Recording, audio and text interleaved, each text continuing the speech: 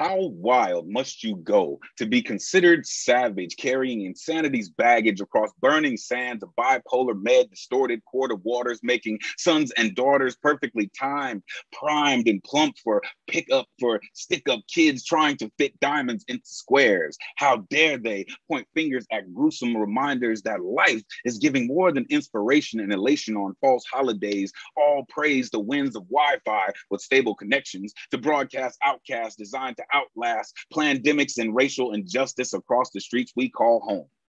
For every rosewood in bloom, for these concrete ideas that people of color can never be more than plantation field hands, these hands, with these hands, with these hands, man tan, sleep and eat, step and fetch it, gas for Yonga, Nat Turner, Sojourner Truth, refute our place in your asphalt cages. We wow, bamboozled by users that claim to be neutral like cubicle templates.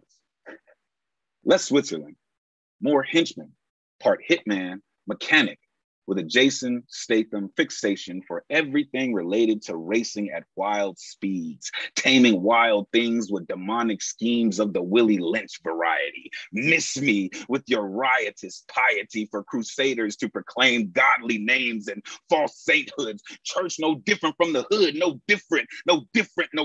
Life sentence turned scripture from all these who could barely recognize speech patterns beyond Gold Coast dialect. Fire beset ancestors to speak a native tongue. Let revolt become drumline to set it off. Set it off.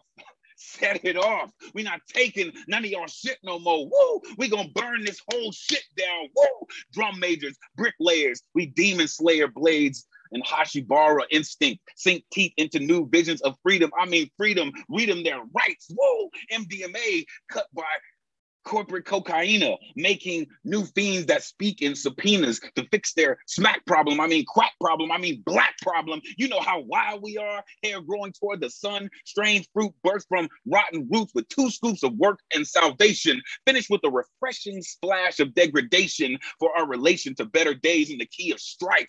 Whip cracks, metronome, keep beats of beating, cleaning flesh from bones with a conqueror syndrome. Silly me, I thought you were searching for a new home without restrictions of religion and compensation or comprehension or compensation or comprehension of life in all forms. Should have seen the warning label waving when best of intentions became sin in form of blankets, keeping warm experiments where genome splicing equals swine rising 10,000 degrees of fucked up and climbing.